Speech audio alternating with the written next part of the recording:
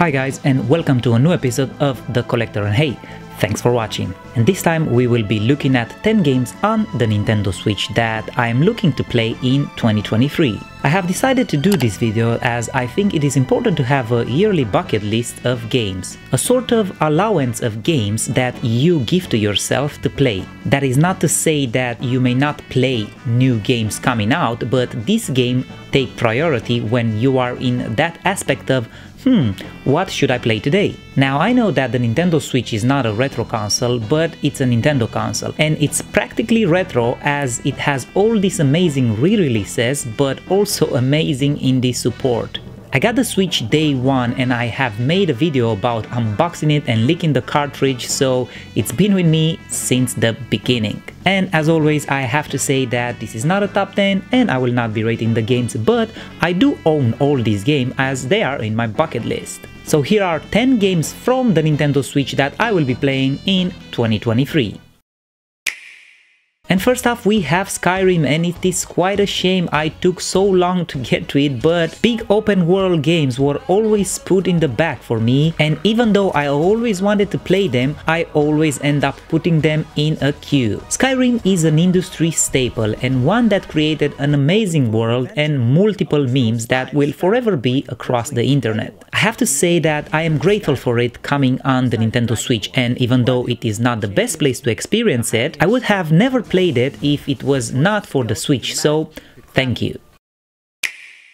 And next we have The Witcher 3, which is such an amazing game that I have to play this year. Again, the Switch is not the best place for it, but thank you Switch for having it. I did have a go at this one back when it got released for the Xbox One, and I did play through the first few hours of it, and I remember I loved it a lot. My friend has always hyped it up as being an amazing game, and recently another friend of mine has played through it, and at this point I have no more excuses. If my friend who has a family can do it, then so can I. So I am coming after you, Witcher 3.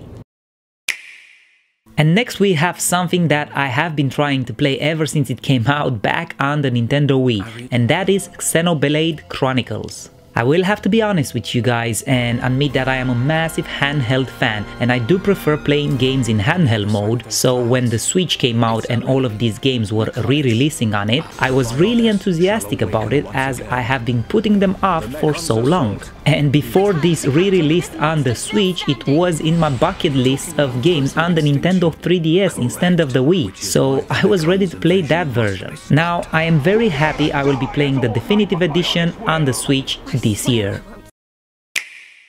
Okay, and up next we have Zelda Skyward Sword, and this, guys, is the only main Zelda game that I never even dabbled in. I am a huge Zelda fan and I have almost all the games in my collection, as I am sure many of you do. I have not played through all of them though, but I have at least got halfway through. Games like Breath of the Wild and Majora's Mask, for example, I am halfway through but never finished them. I hate it when that happens. You have so many games you want to play and I never get to commit to just one until I finish it.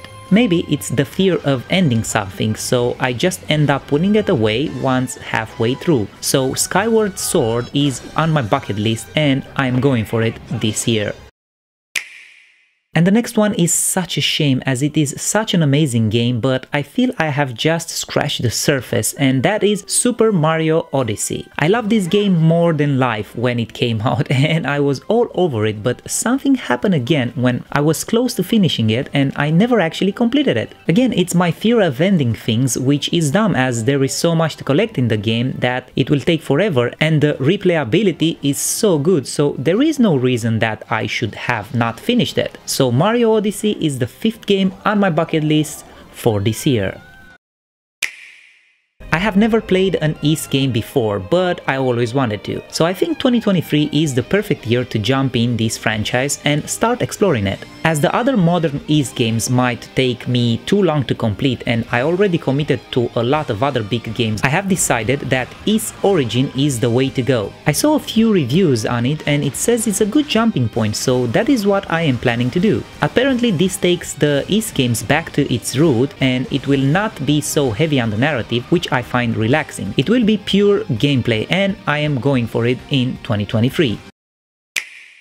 Next on the list is my favorite Zelda game of all time, and that is Link's Awakening, which I have played and completed on the Game Boy and the Game Boy Color. Now I know many of you might put Breath of the Wild as their best Zelda game, but for me the craziness of this game is just bliss and will never go down from my number one. Imagine how amazed I was when I heard that a remake version is coming out for the Switch. I was blown away, and this was my number one game to play. What happened to me though? Well, a lot of personal life problems happened, and then I just set it aside to be forgotten in the endless bucket list of games. But not this year. This year I am recompleting Zelda Link's Awakening on the Nintendo Switch this time. And the next game is one that I am currently playing through, and that is Hades. This is an amazing roguelike dungeon crawler where the story follows Zagreus trying to get out of the underworld. The story here is being told through dialogue and is done so well. The fact that Zagreus is English just gives it the edge that is taking this game close to perfection. Hades has been on my bucket list ever since it was first announced back in 2018, and then again when it landed on the Nintendo Switch back in 2020. I am so late to the party that they are already making a sequel, and fair play to them, as this game is just amazing.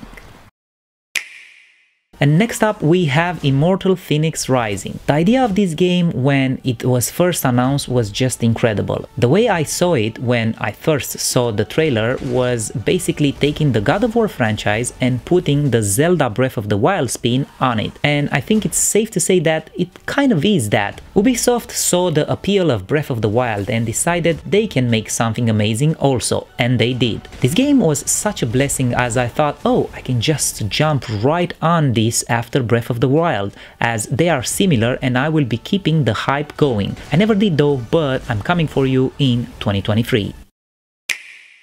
And last but not least, we have Zelda Breath of the Wild, which I have played halfway through, but that is just through the main storyline. There is so much more to explore and find in this game that even after finishing the game, you can still spend so much time just exploring it. I think that is what scared me here. I thought if I finish the main storyline, then I will not want to explore the world so much, so I have to just not finish it. I think I was wrong and I should have went all the way. I am not making the mistake when I'm going to finish Breath of the Wild in 2023. The Nintendo Switch is one of those consoles that made the career of many YouTubers out there, and now we have businesses that are doing just that, creating videos for this beautiful console. And even though it is old now and it needs an upgrade version, I still think it's an amazing console and one that I will be collecting for and playing for years to come. Thank you, Nintendo. Alright guys, so those are 10 games that I will be playing in 2023 on the Nintendo Switch. Please comment and tell me what you thought about this video and what are some titles you will be playing this year. But with that being said, I want to thank you for watching, and if you are new to the channel, don't forget to subscribe or at least tell a friend.